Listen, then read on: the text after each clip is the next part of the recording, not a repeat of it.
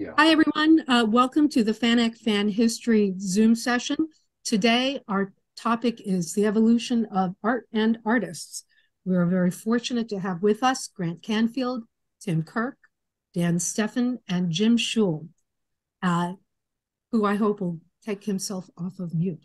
I'm going to start out by asking everybody to please introduce yourselves and tell us how you got into fandom in the first place. So, Grant, why don't you begin? Okay. Well, how I got into fandom. I'm Grant Canfield. I was best known as a fan artist in the 1970s. And Actually, my first published piece of fan material, of fan art, was an illo for Dick Geiss's science fiction review.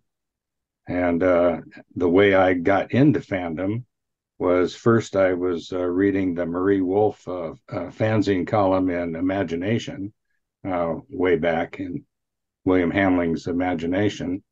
And then When I was in college in 1969, I made a vacation trip out to Los Angeles and went to Collector's Bookstore and found an issue of Science Fiction Review.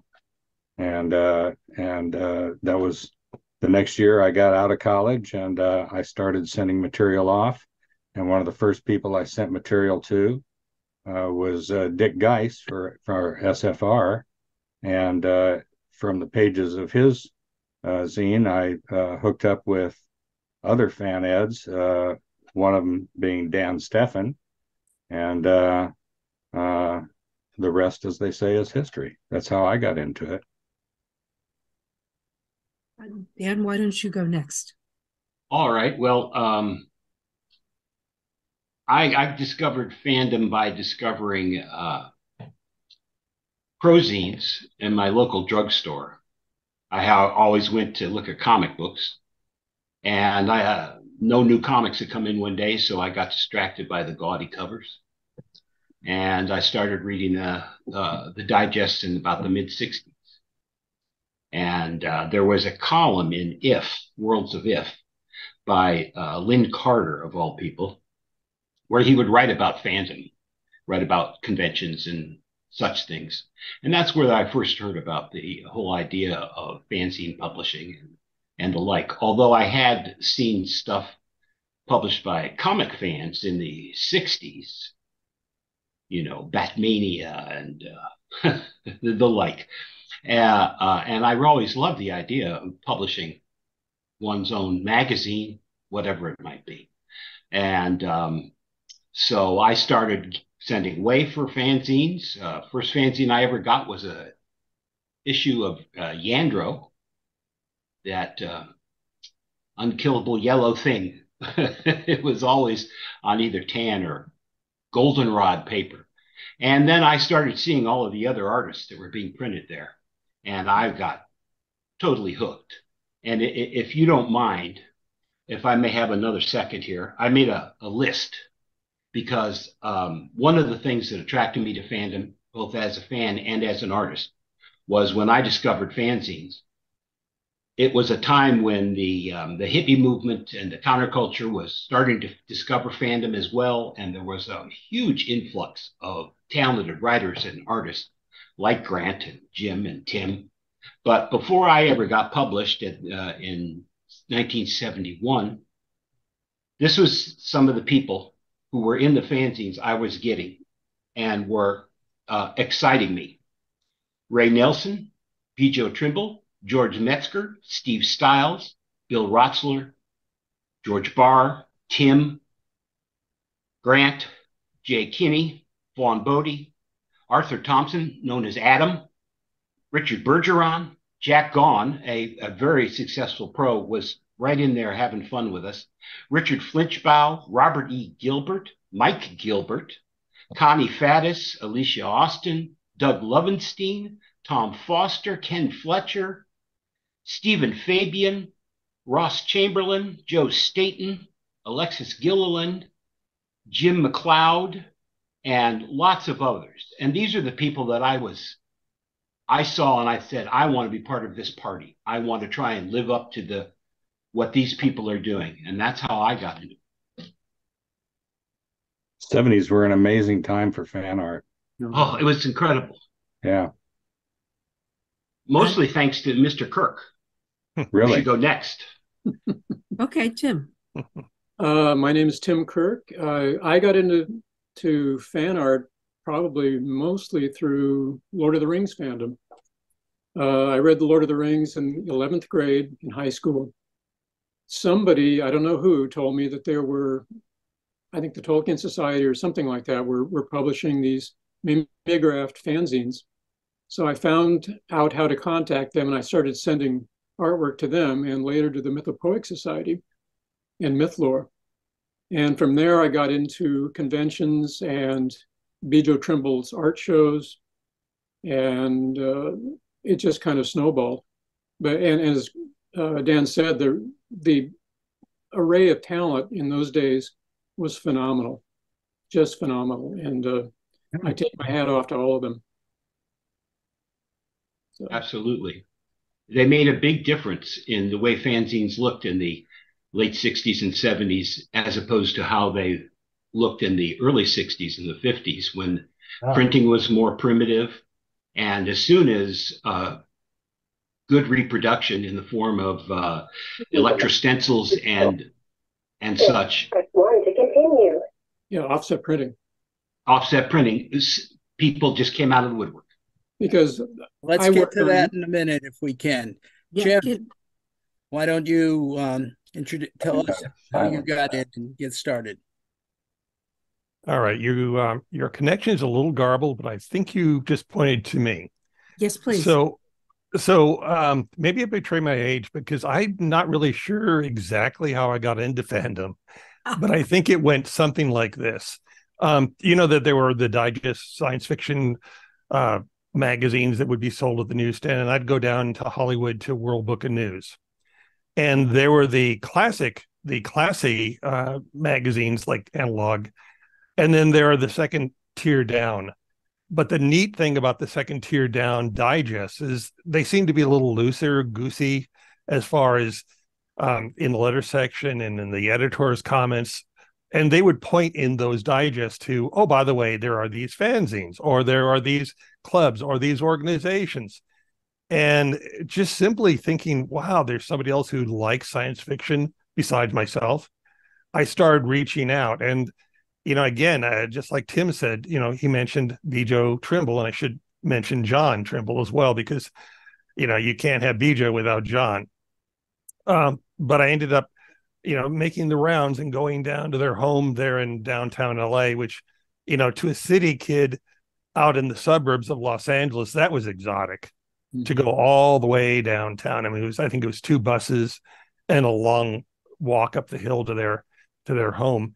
But I met people like Tim and George Barr and others who, because basically, you know, John and Bijo's home was kind of I don't know, it's kind of club central or art central, because there was just not, you know, people to meet. There was artwork to see. And this was a time, as we've already said, of great experimentation and a lot of great artists, but also it's kind of low risk, because remember, you know, we've already talked about, you know, if you're publishing a Ditto zine or a mimeozine, you're only publishing at best a few hundred copies. So it was a very kind of closed environment, but because it was a small environment, it enabled me to take risks, because I could do something for free, of course, because it's a fanzine. You do it for free. And people would comment on what I did. And frankly, no one had ever commented on what I did in my entire life, other than my mother, who said, whatever you did, Shull, you know, that's fine. It's lovely. But, you know, to actually get real criticism, you know, from people like George and Tim and Alicia and John and Bijo, you know, that was incredibly invaluable. Now, Bill Rotsler, not so much, because Bill just kind of looked at me, grumped, and, you know, moved on. But it enabled me not just to draw, but to draw and fail, because again, it was a low risk environment. Absolutely. So I could do something and go, oh crap, that doesn't work. Mm-hmm. And, you know, I, you know, would draw in Ditto. I did in Hecto, and I would not recommend it because it takes a week to get the ink off your hands.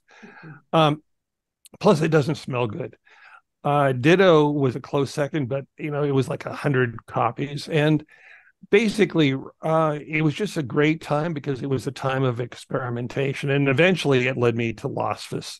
And I'm sure we're going to be talking about the LA Science Fiction and Fantasy Society during this show. Well, you've mentioned several of you have mentioned Bijo and John. When we did an interview with them, we didn't actually talk all that much about art. We talked about everything else that they were involved in. So it's good for you that you are mentioning this. It gives us some additional insight into their effect in the field. But one of the things I have noticed that in many of the artists I've talked to in fandom really got hooked on all of this by way of comics. Did any of you guys, were you involved in comics fandom or trying to illustrate comics type material? Well, I'm sorry. Go ahead, Dan. I was just going to say, as I mentioned earlier, some comics fanzines made it into my existence, and I was very intrigued by them. And I actually published one of my own in 1966, Dittoed, as Jim referred to it. I wouldn't show it to a living soul. In fact, the last person I showed it to was Robert Lichtman, and he's no longer amongst us. So, but I need to say one other thing. Yes, Bijo was very important, Bijo and John in the art shows.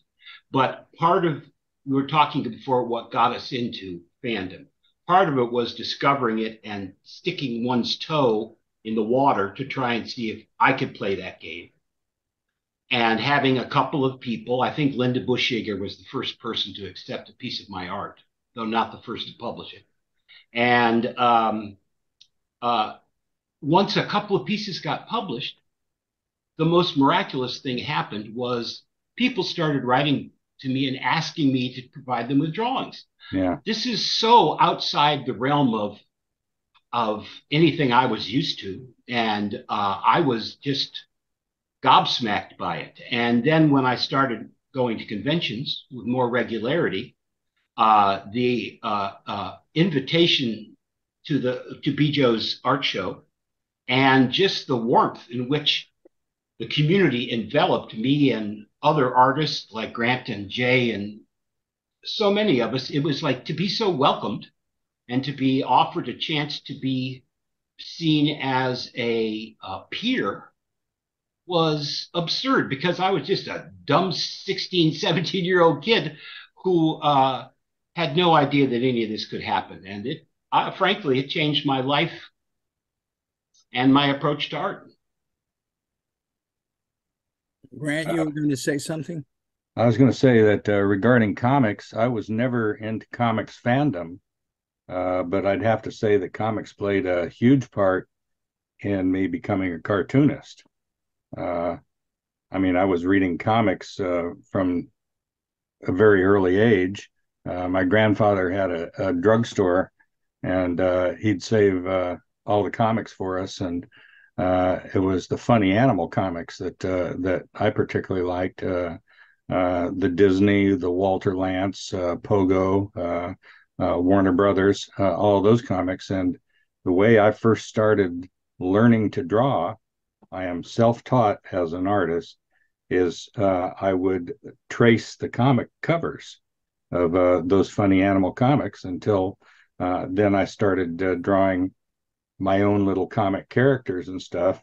And my parents and grandparents were incredibly supportive of all this, and I just kept that up the rest of my life.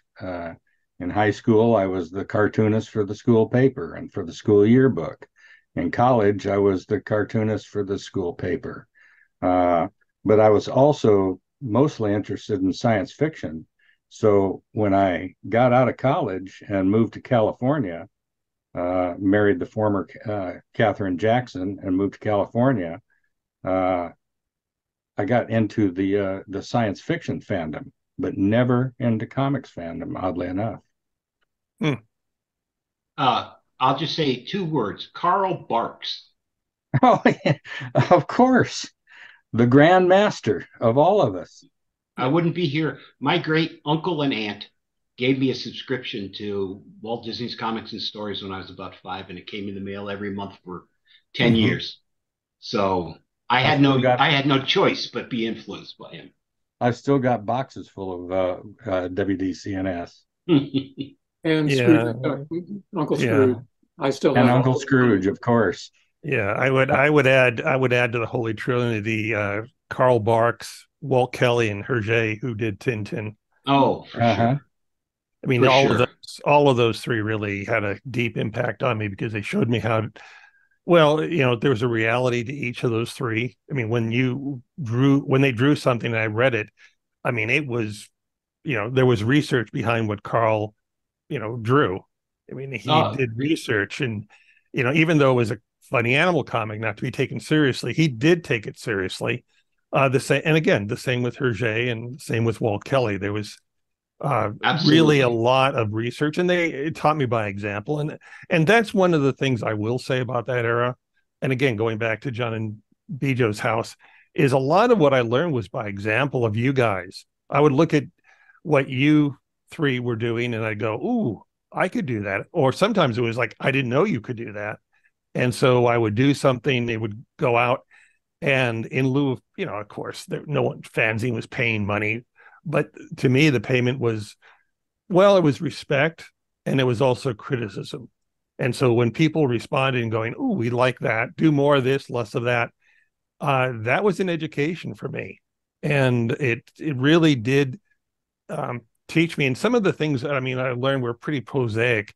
I mean, there was a warehouse downtown LA that sold paper for publication of fanzines. I think it was like $2 for half a ream, 250 sheets, and some of the paper was pretty crummy. But you could get some really good paper there for maybe $3.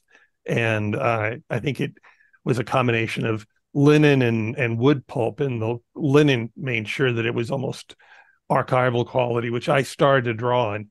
And I wouldn't have learned that except, again, through contact, and which proves that fanzines weren't just, a place to express artwork, but it was also a fan community that happened in real time. And that again, is irreplaceable.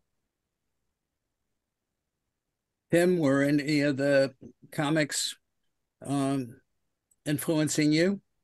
Well, I share my colleagues' early experience. I got a subscription to Uncle Scrooge and to Comics and Stories by Carl Barks in the early 1950s. So I was 6, 7 years old. And those comic books, his ability to tell stories with pictures, made me want to do the same thing. And as someone said, not only his attention to research, I mean, he used National Geographic so that the Taj Mahal looked like the Taj Mahal when he drew it, things like that, the southwestern desert of the United States. But he was funny. And none of the other duck artists, I thought, were nearly as humorous, or the funny animal artists in general, except maybe Walt Kelly, they made me laugh, and they still make me laugh. And so that kind of inspired me to want to be funny and tell stories.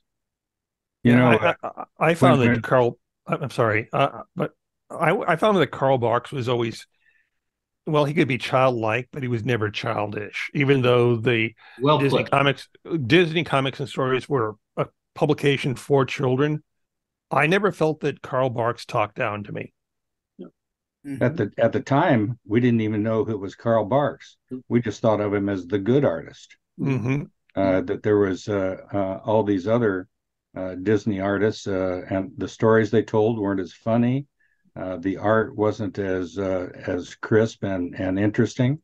But Carl Barks, every time you could tell a Carl Barks story as soon as you opened it, just by the way the ducks were drawn.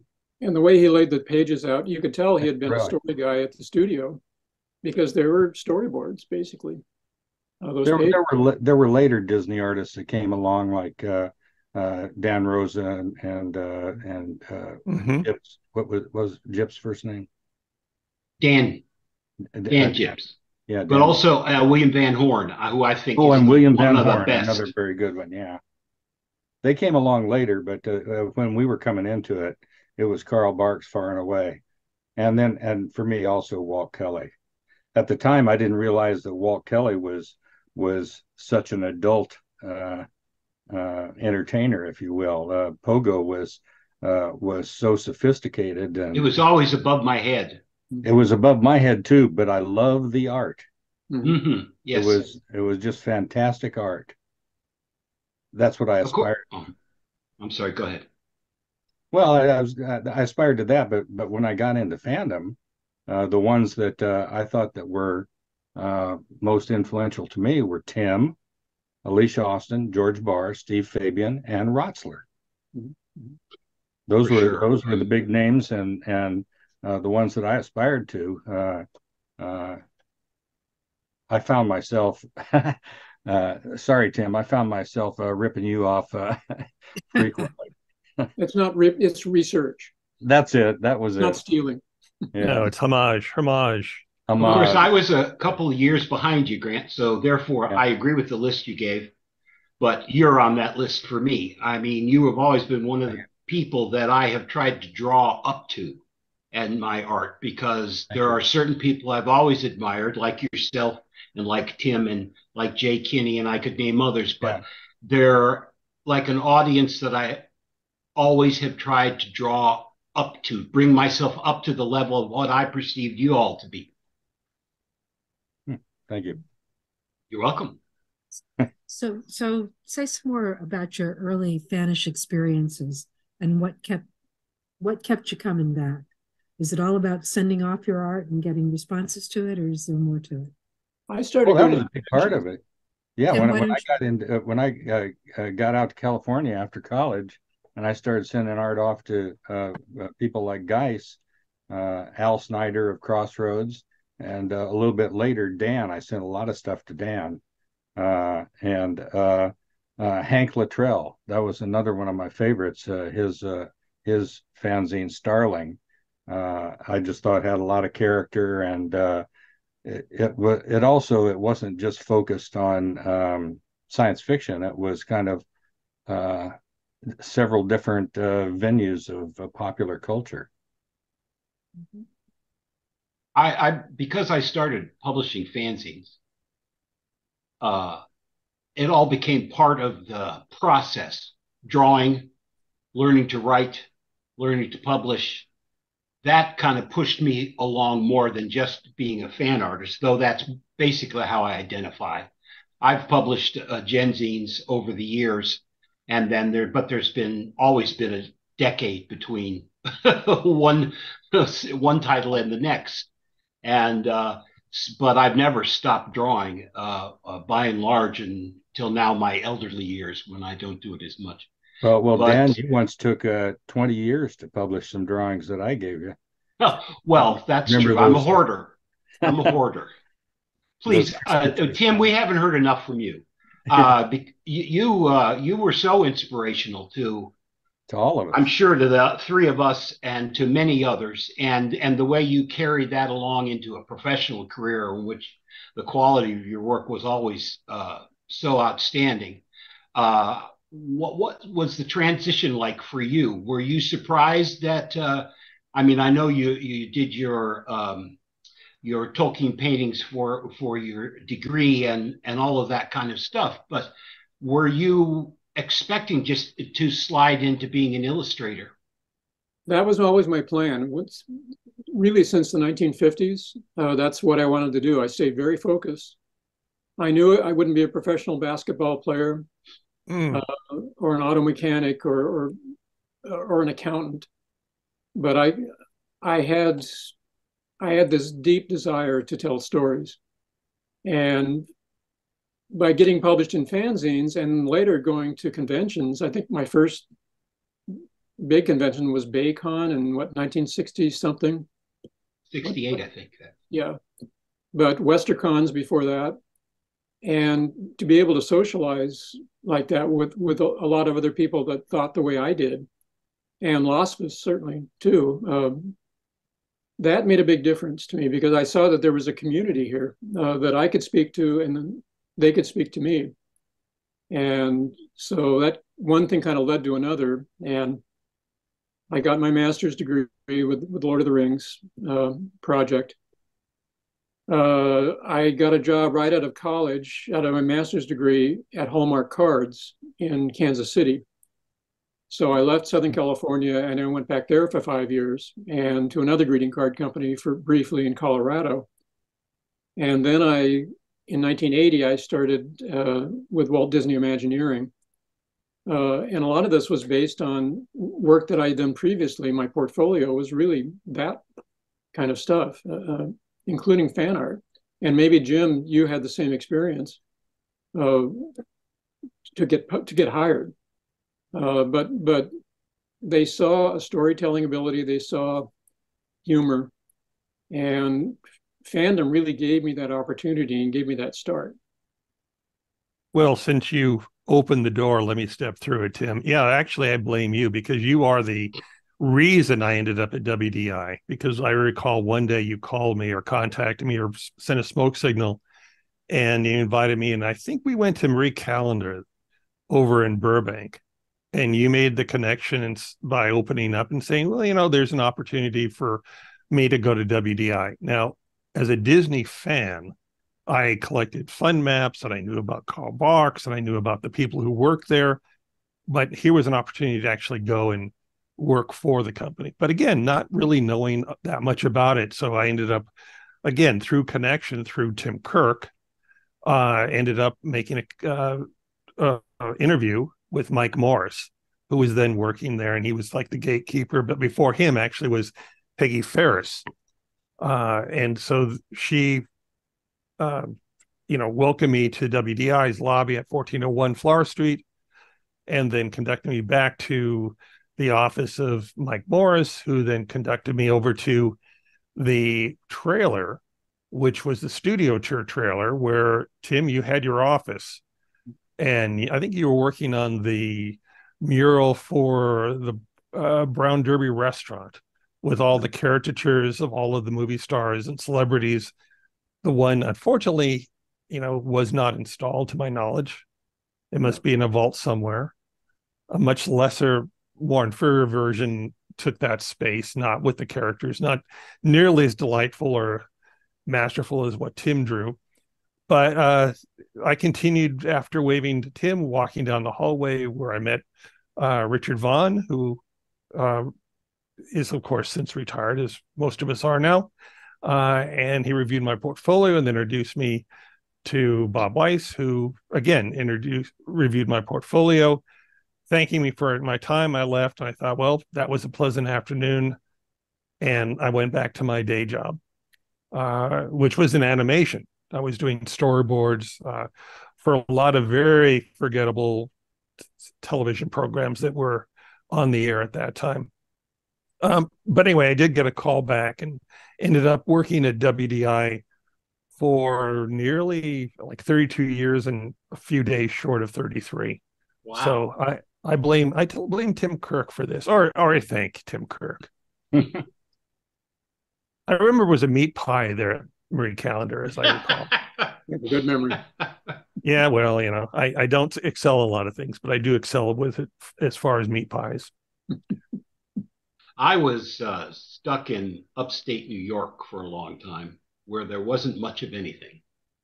But and eventually I went to school at Syracuse University, which is a good school. But my problem was that I grew up in the same city, and nobody should go to college where they grew up. But anyways, I was fortunate enough to hook up with Vaughn Bodie, who also lived in Syracuse. Mm-hmm. And this was in the period when he was just giving up his work with fandom and was becoming more and more professional, and his Cavalier strips were starting to appear in Sunpot in Galaxy and all of that sort of stuff. And I kind of became his fanboy for sure. And he had a huge influence on me artistically and showed me the possibilities, because his imagination was so enormous that it showed me that you could go deep into your imagination and produce things of value and worth.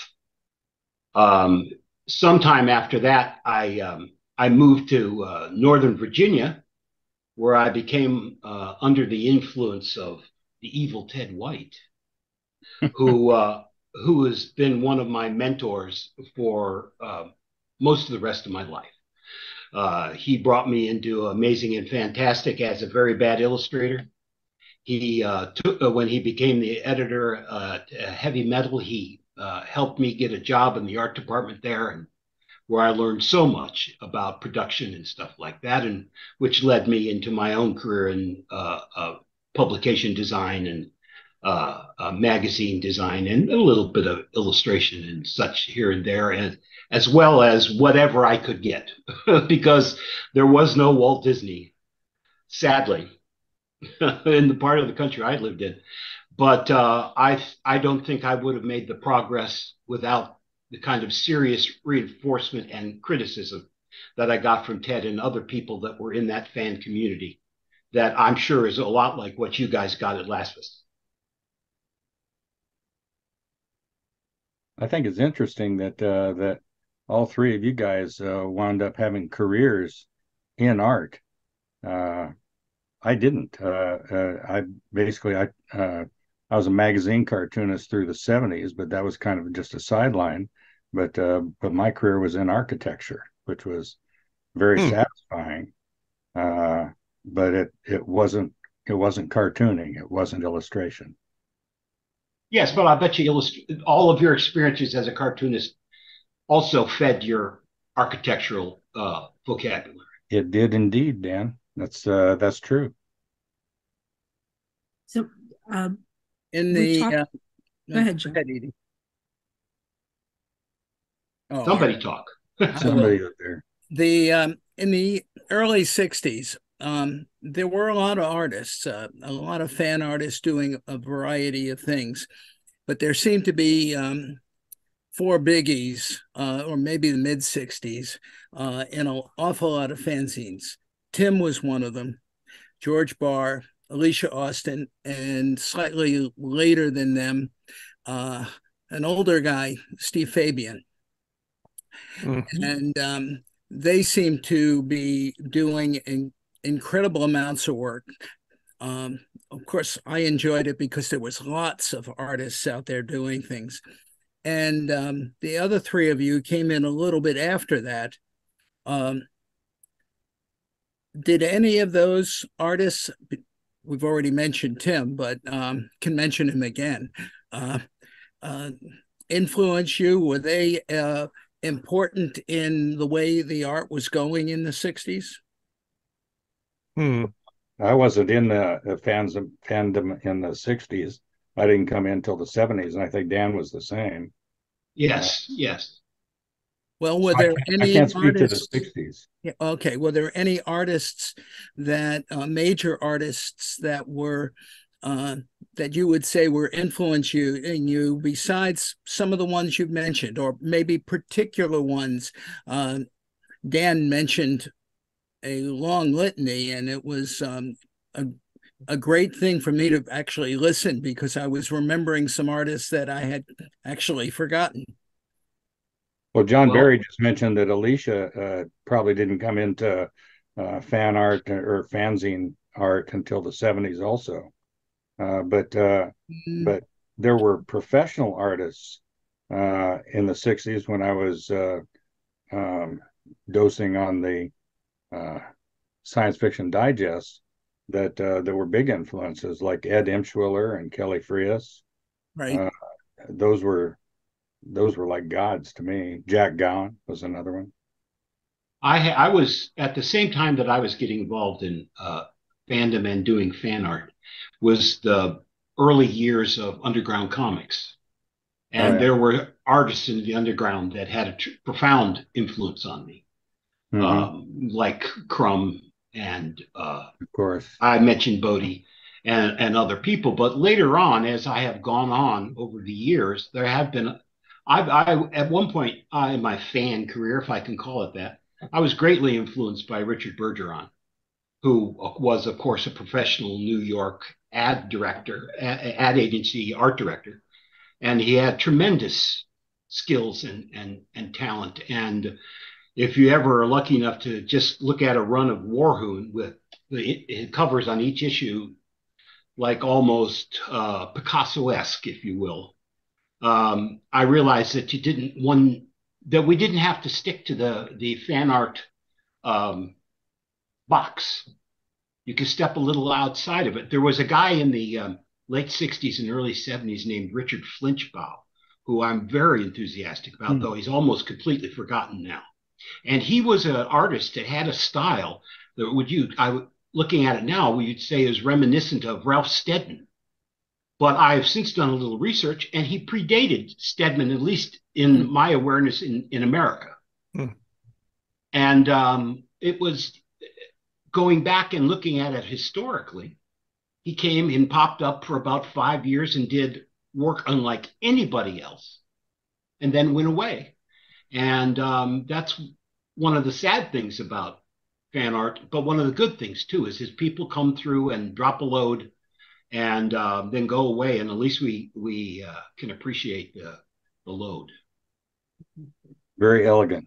I would also add a shout out to the editors and producers and publishers of the fanzines, because we four created content, but you had people like Bill Spicer who went out and published the content and edited the content. And I remember one of the editors writing to me that, I wrote them a letter, because of course we're talking about a time when you actually had to write something and put a stamp on the envelope to mail it to someone and then wait for a reply. Maybe you got or did not. But I complimented the fact that all of their pages were justified, meaning, the left and the right side were in alignment. And I got this long production letter back saying, this is the way you do that. You have to type everything twice. And the first time you have to type it and then put spaces in and count every single line to find out, how many blanks you need to put in to have your pages justified.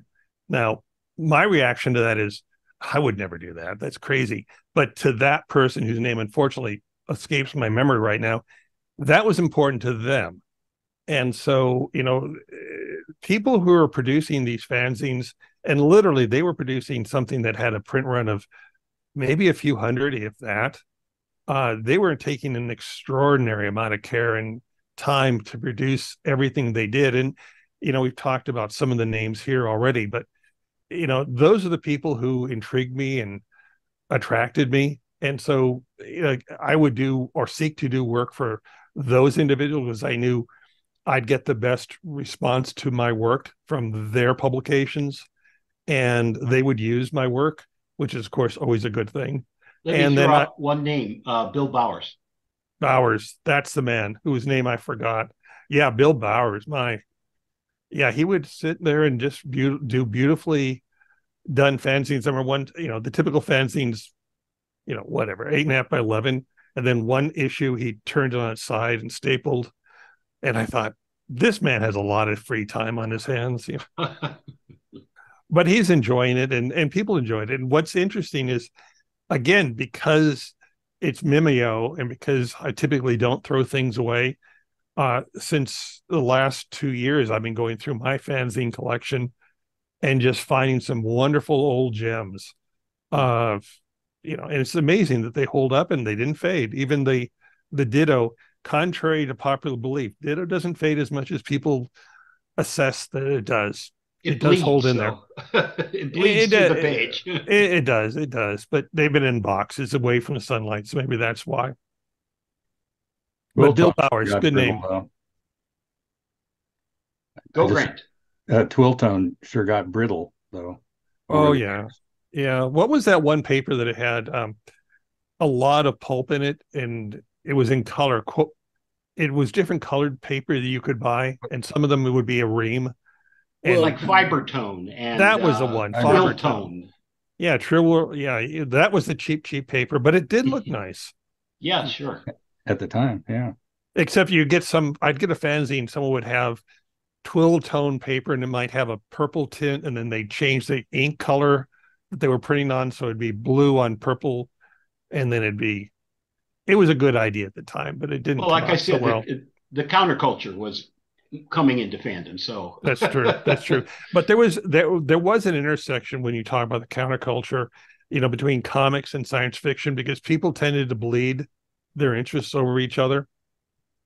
And I think that was really invaluable because, like Tim said at the top of the show, talking a little bit about the Myth of Pig Society, I read C.S. Lewis's work. I never, to this day, got through all of the Lord of the Rings because it's just too much work. And I did see the film, so I guess that counts. But again, they were an offset. They published an offset. They had the Myth of Pig Society magazines, and they'd print an offset. And so, I'd go to their meetings, we talk, and they did Lewis. So I was on board for that. And it gave me an opportunity to express, my interest and sharpen my drawing skills. So and sometimes people like Tom Reamy too, who published Trumpet. Oh yeah. Yeah. Oh yeah. Basically as a professional magazine. Yeah. Well, and who published Algol? Andy Porter. Andy Porter. Yeah. Right. I remember when I discovered Trumpet was during the period when George Barr was doing the comic strip that he did in there based on somebody's novel. I don't remember the name of it now, but it was just exquisite work. And I was thinking to myself, I can be part of this community. That's what encouraged me, along with everything else, was just the quality of what some people were out there doing for free. I was impressed by that. I don't know if you guys are following the chat, but John D. Barry just said that that was the Broken Sword. That's it. Was That's it. The series. All done in ballpoint pen. Yeah, Oh, that's extraordinary. An amazing technique. Wow.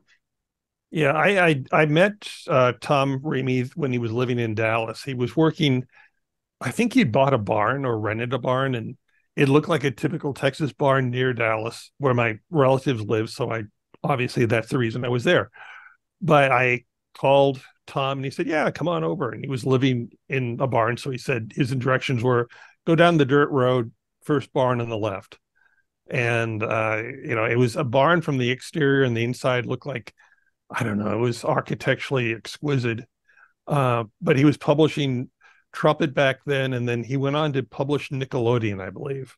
That's right. Another magazine. And then he did, I think he was a chair or publications person in charge for the Worldcon in St. Louis. I want to say not St. Louis, Kansas City. Kansas City. Well, it's Missouri, Midwest. I'm a California kid, it's. But yeah, he did that again. I remember George doing one of the covers, and you and Tim, you and George, didn't you do a cover for that? It was a joint effort. Yes, for the program book. It was a program or one of the magazines up to the program book. Yeah, it was something like that. Yeah, we did full color. Yeah. They could start doing that, and that was another big boom when fan editors had the money to do things like that. Mm-hmm. Yeah. So earlier, I'm sorry, go ahead, Tim. No, we're talking about that, but also I would add to it electrostencils. The invention of electrostencil changed everything. That you could just turn in the artwork and it would end up printed exactly the way you wanted it. It wasn't somebody tracing your artwork. And I know that some of Tim's work, I remember looking at it, and Grant's occasionally would be traced through by someone who didn't have an electrostencil onto a mimeostencil, and the idea was there, but the line quality was not. And I'll leave it at that. I agree. I hated when my artwork was traced on the stencil instead of electrostencil. Well, that's one of the things that I can thank Ted White for. Is he gave me the skills of hand stenciling, and he was great at it, and he had all the equipment I needed, and I was determined to be able to do something of quality on this primitive system because I was inspired by some of the people who had done it back in the old days. I mean, Arthur Thompson and Ray Nelson produced just tremendous amounts of cartoons back in the 50s and early 60s that were mostly hand stenciled, but the personality came through and the humor came through. And we lost Ray just recently. I think of them along with Rotsler as being kind of the triumvirate of what became fan art for Grant and my generation. I mean, they showed the kind of fun that could be had, they and lots of others, but they really stood out. And it was inviting to try and, again, live up to their quality. Well, I'd also add to that is the ditto stencil templates. They were shading plates, and you could buy those, and you learn skill sets that you never would have learned otherwise. At least I did. And part of it is I started thinking, having to work within the limitations of the media. So I would write up an editor saying, okay, is it a ditto magazine or is it, a Mimeo? And I would learn to adjust my art to the limitations of what their publishing methodology was. And then that was a life lesson that carried over for everything I've done and maybe even still do. Although today I'm working now in digital, not primitive old electrostencil or art. But I do remember repidographs. I mean, oh yeah. I mean, pyrograph was like a moonshot. However, at the same time, the downside of a rapidograph would always clog. So this motion becomes part of your life. Yeah, it would like end up with this an automatic reaction. But you'd have to get the ball and go inside and get the little nib and buy the nibs and go and then start doing trade secrets, because again, Tim was down Long Beach, but I was here in the San Fernando Valley, and I'd go to Carter Saxon's over, I think I remember where they are. They're North Hollywood-ish. And, basically, again, trade secrets, whether we would swap back and forth with our artists about, okay, I've got a clog nib, what do you do? And, trying to trade old nibs. Or there's one nib which had kind of a metal arc around it to hold the little metal thing with the long piston thing.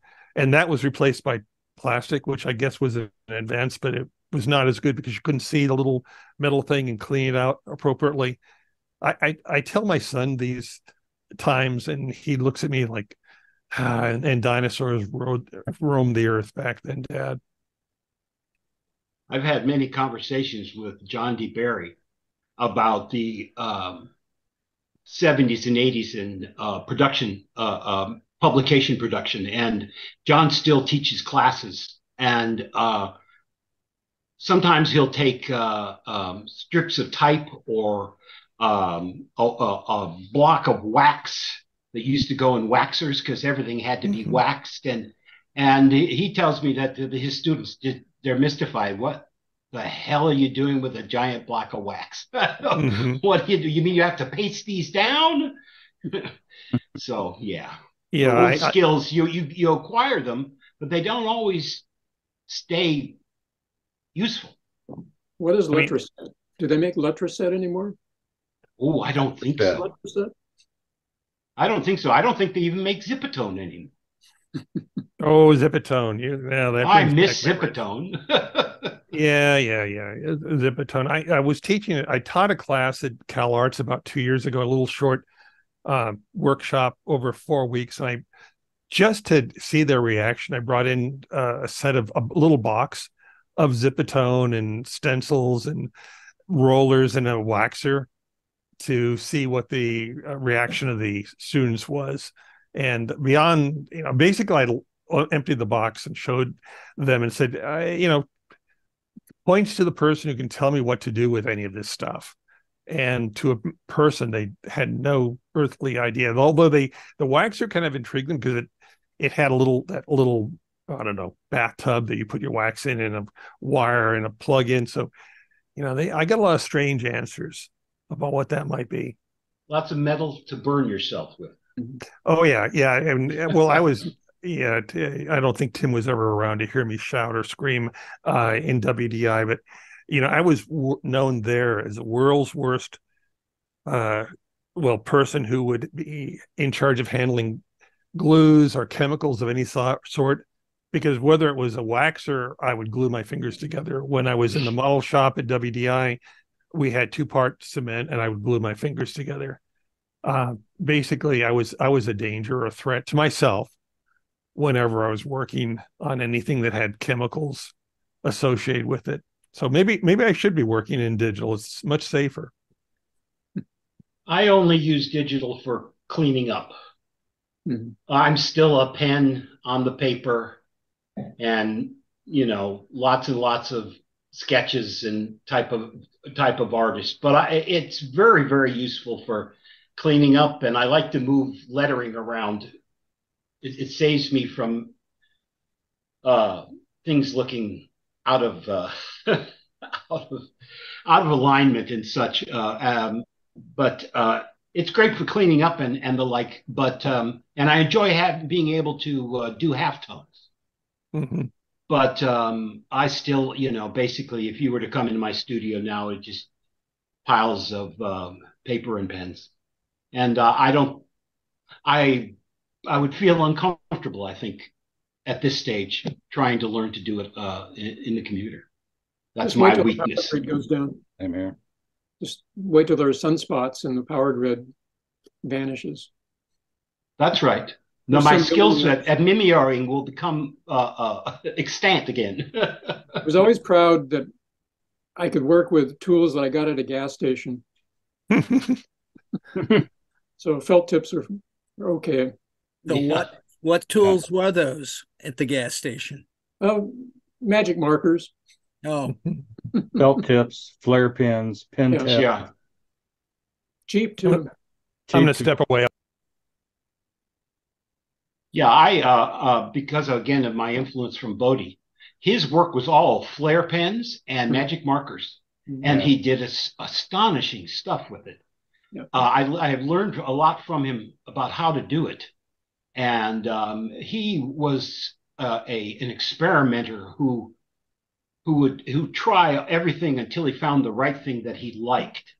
And even down to the kind of paper that he drew on. He found a Strathmore that had a lot of rag in it, so that when he colored his artwork with the magic markers, it would pick up a slight pattern, a marbling in the paper that just it was unique. If you get a chance to ever see any of his originals, or it's amazing then when you realize they're done with magic markers. When I was doing magazine cartooning in the 70s, and I'd occasionally sell a color cartoon, those were all done with magic markers as well. It was I never learned how to paint or to do watercolor or any other kind of coloring medium other than really magic marker. When I do color now, it's paint or watercolor, because those magic markers all dried up a long time ago. Well, not only that, the drawings that you did with magic marker over the years, they tend to fade. do. Well, it's an imperfect thing. Yeah. You draw for reproduction, and then and then you hope for the best. I mean, you can't see it, maybe probably not from here, but right over my shoulder, all the way at the other side of the room, is a Hannes Bach painting, my pride and joy, and he did it for himself, because of the period in which he did it, he didn't really have a lot of markets and stuff like that. So, but it's archaic the way he worked now, and I appreciate archaic things and archaic means of achieving them. I have a question for Tim. Do you know how George Barr did his color? I mean, I know he did a lot of his line work and shading with ballpoint, but what did he use for color? I have a couple of originals, and I think it was mostly watercolor. Yeah. It might have been tempera, but basically watercolor and line. And he was just a master of that. Oh, He was self-taught, wasn't he? As far as I know, yeah. Yeah. Yeah. Well, that's what happens sometimes when you're self-taught. You find a medium that nobody else has bothered to take seriously, like ballpoint pens. Yeah, for sure. Let me get back on a different tangent. Dan and Jim, I'm not sure if either of the other you also did your own fanzines. Yes. You edited fanzines. How did that work into your activities and the style of things that you were looking at when you were trying to also take somebody else's material and put it together, whether it was art or text? Jim, could you go first maybe on this one? Yeah, let's see. I would say I'd consider myself a very failed fanzine publisher. Partly it's something where I thought, well, they're doing it. How hard can this be? And I quickly found that it was a lot harder than I thought. However, having said that, actually, one thing I did do is I did a lot of Amateur Press Association fanzines, mostly for KA, Kappa Alpha, which was the comic APA. Mm-hmm. And Mr. Kirk did a cover for me that I sent to you. Let's see, I sent it to you, Edie, just before we started this conversation, but it was a wonderful cover that Tim did for Esoteric, which is a comic alpha, that Tim did a long riff of the fact that even though my name is only 5 letters, that people consistent to this day garble it and turn it into word salad. So Tim, being Tim, grabbed hold of that notion and had a little caption about, I know I have a fanzine about from this guy somewhere. What's his name? Shull, Shale, Skull, which is a always popular iteration of my name. But to that end, I did a fanzine for Kappa Alpha for probably 15 years. And KA was, I think, limited to about 50 people, 50 members. And fortunately, I kept copies of at least one copy of every one of my runs, which I put into a binder that put into a box, which is downstairs in one of our closets. And it's interesting for me to look back and torture my son, because I'll read to him little observations I made about that time. But, and like most things, at that point when I was doing that, the focus was more of I want to call it more of a lifestyle fanzine, even though it was for KA, all about comics. I found myself talking more about what I was doing in my life, what I was doing in this environment of Southern California I live in, more cultural observations. For example, doing a 5-page dissertation about waiting all night to get the first iPhone, because, I had to be, first in line. And, I was there with a good friend, Dave Durham, and we camped out overnight, and we were 11th and 12th in line. So we didn't get in the door immediately, but we came in, in the next wave. So that's basically what I did. And eventually I just kind of ran out of things to say.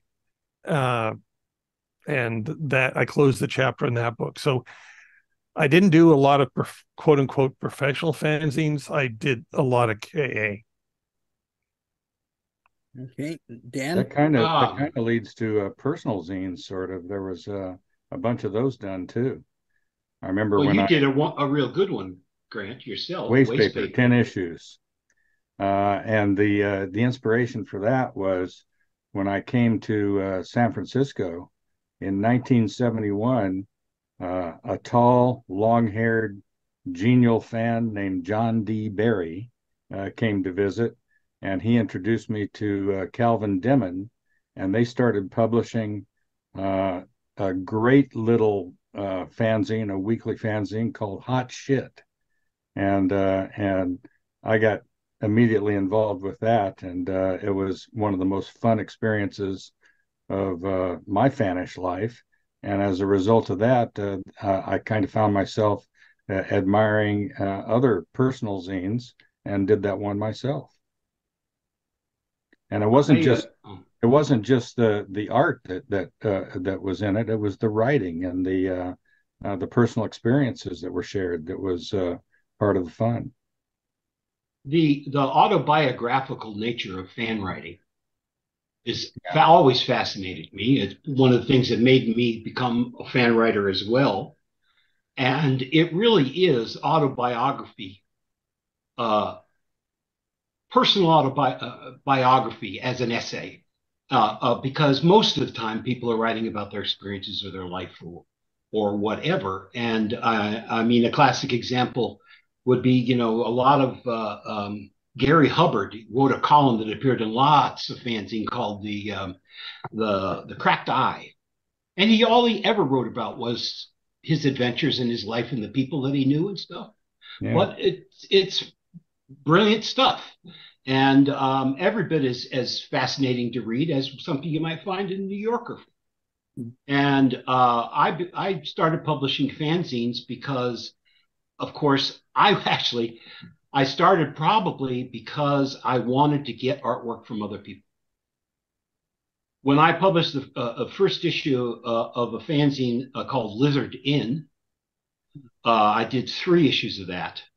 I just sent out letters to all sorts of people. To Rotsler sent me a fat envelope full of artwork that astonished me, of portfolios and stuff like that. Grant was one of the people that replied. Jack Gaughan replied, and various other people. And I was just amazed that by just simply sending a letter, I could get this brilliant stuff and then present it on to somebody else. And then after I got to Northern Virginia, I got more involved in the kind of classic mimeographed fannish fanzine. I published one called Boonfark, which was lasted for 9 issues, and it was very fannish, essays and artwork and the like. And then some years later, Ted White and I published a weekly fanzine that was called Pong. We did 42 issues of that. And I did little postage-sized drawings for every issue.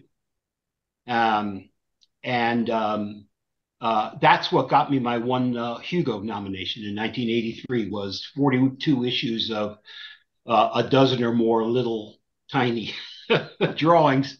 And then after that, I co-published a fanzine, a semi-prozine called Science Fiction Eye with a guy named Steve Brown. And we were very much part of the cyberpunk movement. And we published a lot of Bill Gibson and those authors, and they were our columnists and stuff like that. And then finally, in the 90s, Ted White and I did a classic, huge, oversized, bloated fanzine called Blat that lasted, unfortunately, only for 4 issues, but it published some truly amazing things, like a story written by a fan who happened to be behind the Iron Curtain, not the Iron Curtain, the wall in Berlin when it came down. So we ended up with an article about what it was like to be on the other side of the wall when it came down, and lots of other things. And I've gotten as much satisfaction from being a fan editor as I have from being a fan artist, because it allows me to plug into all these talented people, kind of bring them all together. And that's a lot of joy there. Dan, when you were publishing your fanzine, did you publish really thick issues, so thick that you had to invest in a industrial stapler? Oh, yes. I still have 2 of them in the next room. Yeah, I mean, that to me was like the equivalent of a moonshot, where I realized I had a problem because I'd published Creative City for KA, and I think it was about 24 pages that you could manage to get a traditional office stapler to staple through, but anything above that was ridiculous. You couldn't do it. Yes, Ted and I got up well close to 100 pages in the last couple of issues of Blat, and we had to get one of these industrial staplers. Fortunately, we didn't have to pay anything for reproduction, because my wife worked in an office that had state-of-the-art a Xerox machine, and she had a key, and we'd go in there in the middle of the night and run off hundreds and hundreds of pages of the fanzine. As soon as she lost that job, that was the end of the fanzine. Oh yeah, there's always reasons for anything. I mean, this is probably a sidebar. I remember teletype machines. My very first job, while I was still in high school, working as a production assistant, creating artwork for a company, motorcycle company. In the back, they fulfilled their orders with a teletype machine, and so I would go in there in the evening and start typing on this enormous machine, which is the size of a refrigerator. And the amazing thing is I could say, well, what's the weather in Rome? And I'd get information back. This is the weather in Rome right now. Or ask for news article, what events are happening in Rome? And they'd get these enormous articles about Rome. What's the traffic in Rome? And of course, I didn't need to know any of this, but the idea that I could sit there and type on something that this mechanical keyboard connected to this enormous refrigerator-sized machine, and I'd get answers back, changed my life. Now I have my phone. Size. The refrigerator's in my hand.